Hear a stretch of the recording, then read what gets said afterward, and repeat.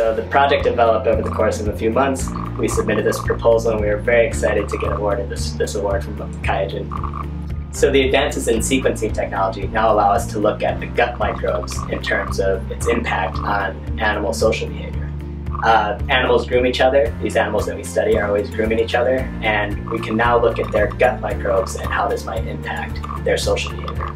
Our research group collects different types of samples from these animals that are from this island in Puerto Rico.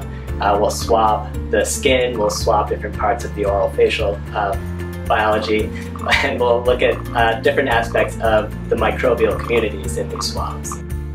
I think the most interesting part of this project is the way that it's so comprehensive. We're looking at all different aspects of the biology of the animals over the long term, and then also sampling these animals once a month and collecting blood once a year to look at their serotonin levels as well as the microbiome communities in the gut. Well, I was surprised pleasantly, of course. It was a great piece of news to receive that day. I thought about my team of young scientists that helped me develop this protocol and proposal, and we're excited to get to work and continue with the microbiome study.